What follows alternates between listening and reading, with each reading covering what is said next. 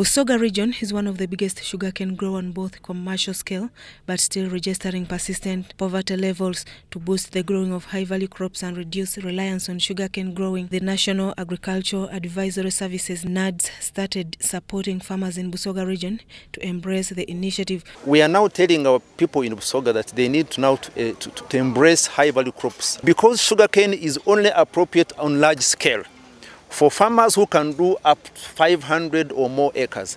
But for our smallholders of 1 acre, 2 acres, we are encouraging them not to go into maize, not to go into sugarcane. The initiative aims at addressing the issue of land degradation that has been caused by the growing of sugarcane for a long time. In this approach, NADS is working with large-scale farmers and organized farmer institutions where NADS contributes 70% of the seedling cost and the farmer contributes 30% of the total seedling cost.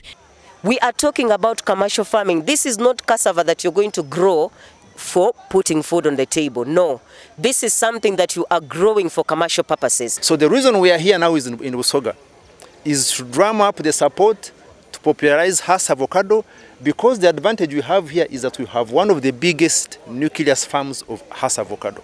Musubi Farm, located in Mayuge district, is one of the largest commercial growers of Hass Avocado in Busoga region with a complete production chain. We are doing what we call Hass Avocado value chain, as in we are doing avocado all the way from the seedling, its propagation, its planting, its packaging, its processing, and we export.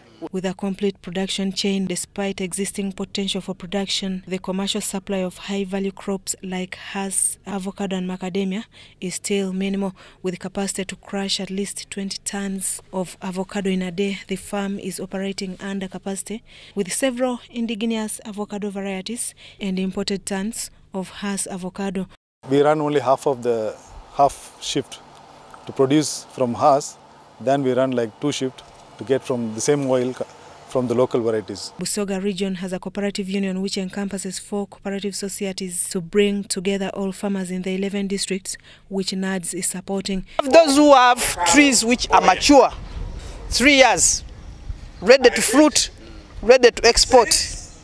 Then we have a category which is 2 years. Then we have another category of those with trees that are 1.5 years, and then a category of trees which are less than 1 year. We have a baseline. We pretty much know who falls under which category.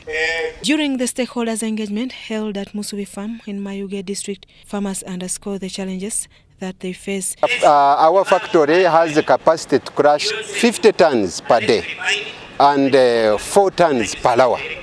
So that Hass is not there. We have resorted to crushing local avocados. In the same meeting, resolutions were arrived at on how to support farmers in the region to grow Hass Avocado other than rely on sugarcane. Because Hass Avocado is also a mitigant against the effects of climate change. The NADS initiative to support growing of high-value crops was introduced 3 years ago and has so far impacted on lives. Susan Naonga reporting for EBC TV.